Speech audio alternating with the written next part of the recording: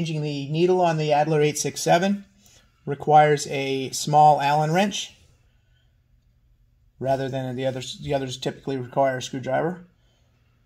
Turn slightly. This is very tight. Shouldn't be. Just needs to be snug.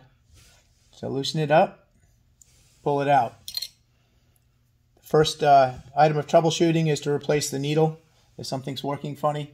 Can you identify the scarf, please? The scarf, for new people. If you can see it, is the cutout area on the needle that should be facing to the right. Hold it still and rotate it.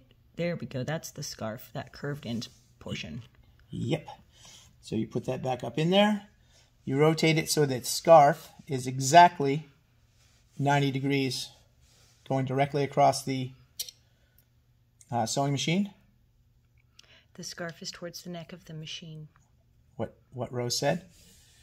And if it's done right, that looks like that. And you put the thread back in, again, from left to right.